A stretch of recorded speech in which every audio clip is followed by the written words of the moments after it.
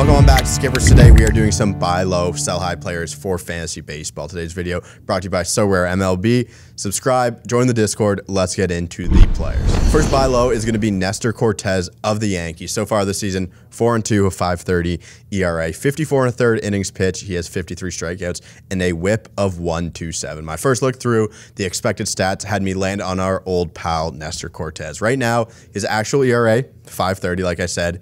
His expected ERA sits nearly 2 runs lower at 3.69. His actual batting average against is 255, while his expected batting average against is 223. WOBA against of 334, expected WOBA a very good 302. Things haven't really changed much from Nestor's great year, but he just seems to be super unlucky compared to his batting average of balls in play at only 232 last year. So maybe last year was the outlier where the numbers were insanely good, but Yankee Stadium has seemed to have bitten back pretty hard at his home run to fly ball rates, up 4 points from last year, and his 1.95 ERA at home last season does not even come close to compare at the bad 4.86 ERA he has at home right now. Nestor has really struggled getting through the third time of an order. As a Jays fan, it was kind of the Ross Stripling effect. It's like, okay, he's going to go through 2 times, and then the third time we need to find either be up a lot so we can damage control, or we got to go to the pen. He has a 23.76 ERA, a 1,500 OPS against, and weighted on base average against of 619 the third time through the order.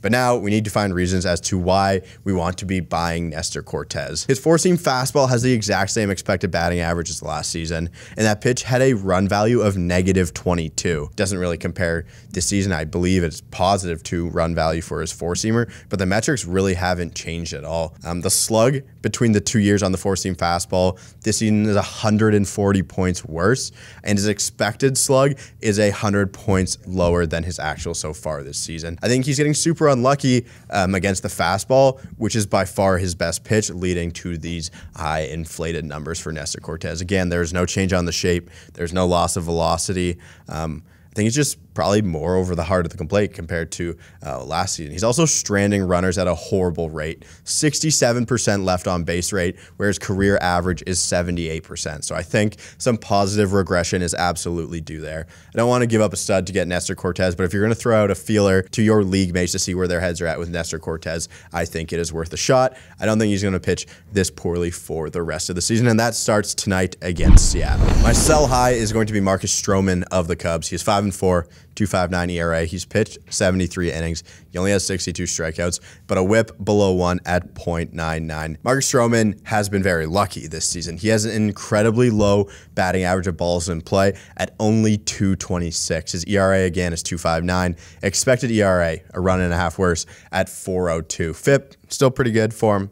3.55, and his xFIP a little bit worse at 3.64. Marcus Stroman has somehow been a merchant at limiting barrels while still giving up a solid amount of hard contact. Over his last 3 starts, Marcus Stroman has pitched 23 innings and only given up 3 earned runs. So I think this is the perfect time to be selling high on the Stro show. Although he isn't a big strikeout guy, Stroman is running the best K percentage of his career at 21.9%, but he's also running the highest walk rate of his career at 8.5%. He's been able to run a low barrel percentage against, and the average exit velocity against is the second highest of any year of his career. From the heat maps, Marcus Stroman has been just living on the corners of the plate, and his misses don't seem to be middle, which have helped him limit damage. I don't think Marcus Stroman has reinvented himself in any way, that this 2.5 ERA is going to sustain itself over his last, say, 18 starts if he's totally healthy. I'd be looking for a higher end arm that's kind of underperformed to this point to be a centerpiece of my rotation for the playoff push, as I don't think Marcus Stroman is a under 3 ERA pitcher for the rest of the season. This is the best Stroman you're going to get this year. These 3 starts included, I think it is a perfect time to sell high. Someone who seems desperate for pitching. As you heard at the top of the show, we are doing a private contest on SoRare where you guys get to compete against me, take all your cards, take all your plays, where you can sign up for free and get some great prizes. But this great prize on SoRare for the private contest is a free subscription to MLB TV for the winner.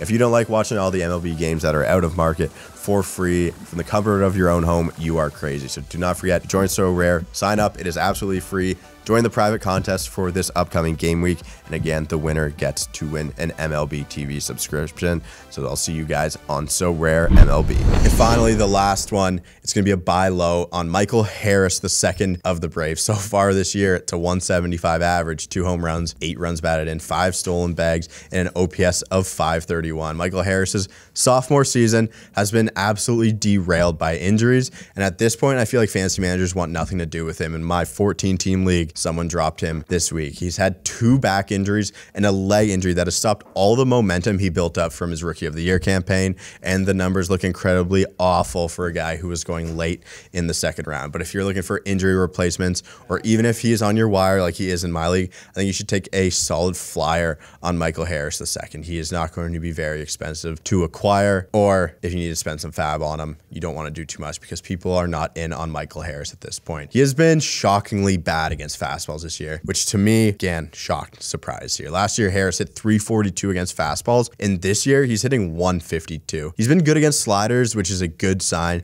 in my opinion. He doesn't seem to be overmatched by the way pitchers have pitched against him. Maybe it's just been a tough time handling velo again. He's hitting 250 against sliders this season. His line drive percentage is down 6 points from last year. The numbers on the surface are absolutely not good. No good at all. But the StatCast page for max exit velocity, hard hit percentage, and barrel percentage are very similar to last season. I think Michael Harris can find a way to salvage the season, but maybe not the stat line. If you need a waiver wire bat or you're looking for an upgrade in the outfield, I think Michael Harris isn't the worst look of all time. There it is, 3 players, 2 that I'm trying to buy low on and 1 that I'm going to sell high on. Let me know what you guys think of the players. Thank you So Rare sponsoring the video. Subscribe, join the Discord, and I will see you guys later.